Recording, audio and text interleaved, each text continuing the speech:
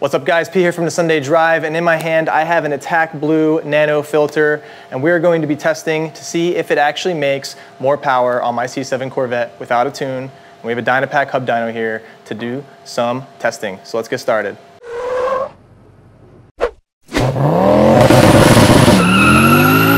So we're setting the car up on this DynaPack, and the first thing we need to do is make sure that the gearbox is loaded up. So we're gonna go over here and go to differential gearbox setup, and this is the 7-speed gearbox ratio list.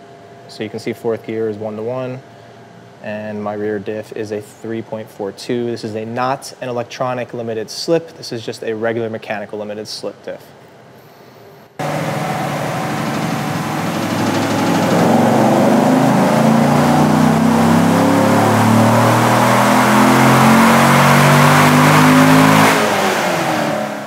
Alright, so the first 3 dyno runs are done. It actually made more power than I expected stock. Now I also data logged this using HP tuners so we can see all of the data coming from the ECU. That's the main thing I'm going to try and compare. So even though we're going to try and look for higher horsepower numbers, which it looks like I was around 415 horsepower and 430 or 435 torque. Don't mind this one. That was the 3rd run. It did something wonky at like 5,000 RPMs. So the other 2 were very smooth.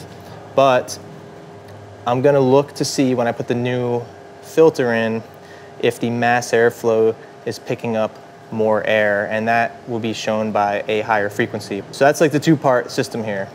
See if we get higher horsepower numbers, and then see if the mass airflow sensor is reading more air getting into the motor. So the first thing we're going to do is remove this rubber cowl that allows air to pass from the upper part of the radiator through the hood. So that's held in by 4 7mm.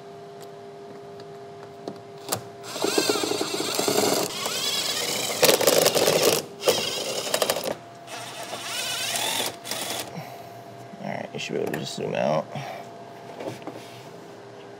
So take that out. Next, I'm going to unclip the mass airflow sensor right here. So pull out this red tab and squeeze the black tab inside of there, and that just pops out. There's a quick connect, and this is the same connection that I'm going to go release on the other side, but as you can see, this gray piece is moving. So you squeeze it and you can lift this off. Now you can remove this plastic trim from the engine, get a little bit more clearance, and there you go. So that's one end, and that's the other.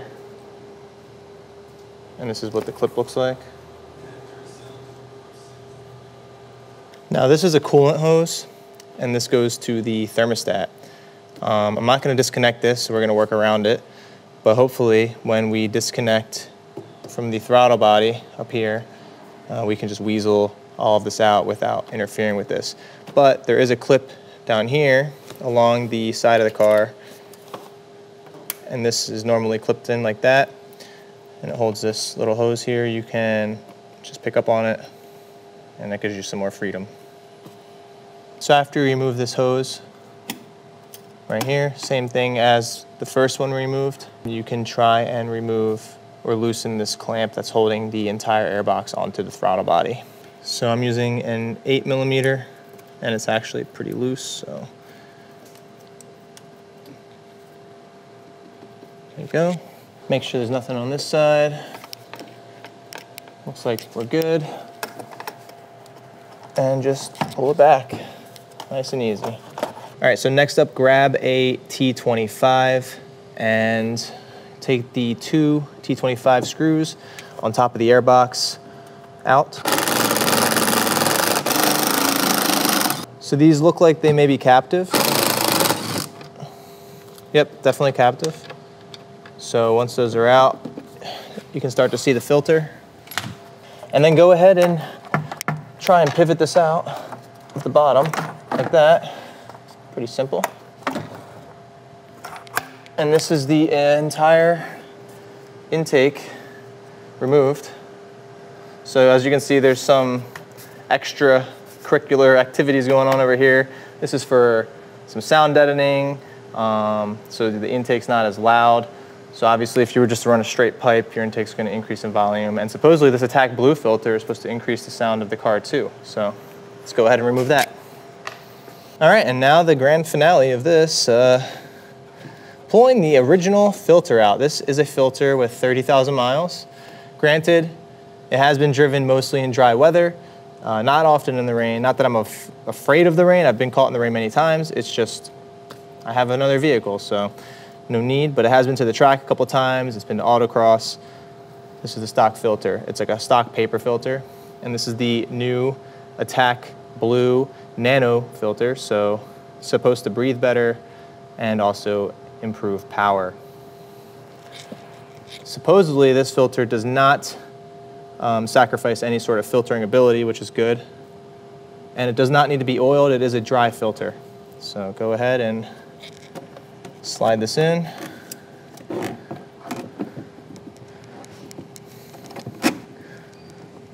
Like so.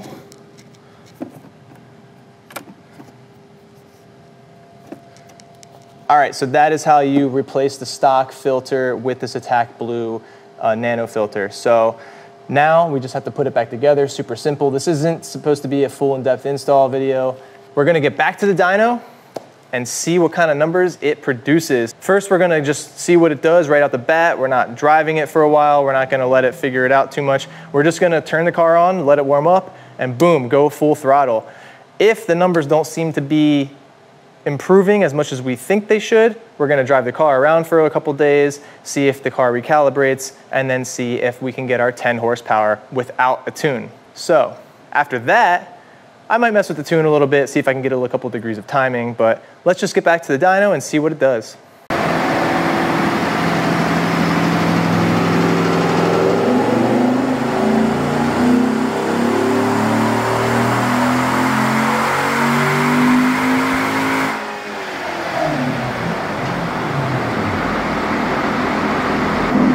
I don't believe it. It actually did 10 horsepower more. It did 426. I had 416 before. This is pretty gnarly. All right, so here we have HP Tuner's data logs open, and on top I have the data log taken before the air filter was replaced, and on the bottom I have after the Attack Blue filter was installed. And the main thing we're going to look at right now is the mass airflow reporting. So at 6,300 RPMs, that's where both of these logs are right now, the air is pretty steady, I would say. There's no transients, and I think that the mass airflow sensor is pretty reasonable to listen to. In fact, the car prefers it over a certain RPM. If you look, the mass airflow sensor is reporting 8,500 hertz, which translates to 325 grams per second. Now, more grams per second is more air, and more air is more power, and you'll need to inject more fuel. So the two things we're going to look at on the log below are the mass airflow sensor is reporting 8,700 hertz, which translates to 348 grams per second. And if you look at the injectors, the amount of time that they're open is slightly more. You have an extra millisecond right here, 3.8, actually, so it's like 0.2 milliseconds. And we can compare that between the two logs. If you look, they kind of max out around 3.8, 3.9 through the entire top of the log. We're looking at these two numbers here. And then by the end, they drop off a little bit to 3.5, 3.6. If we scrub through the bottom log, same thing, we're going to look over at these two numbers. We're seeing 3.9, 4, 4.1. I think it touches 4.2 briefly. And then by the end of the pool, we're at 3.7, 3.6. So, or 3.7, 3.8. So that's more fuel, therefore more power. So I think that's a pretty good way of saying that the car is making more power with the new air filter. All right, guys, so that's it. That is how the Attack Blue Nano filter performed in my C7 Corvette. To be honest, I'm a little surprised. It did better than we thought it would do, and it made some power. So that's it. If you want to see the rest of this journey, the camshaft, the headers, the eventual supercharger, and tuning the car with HP tuners, be sure to stay tuned for that series. And if you found this video to be helpful, please give us a big like and subscribe, and thanks for watching.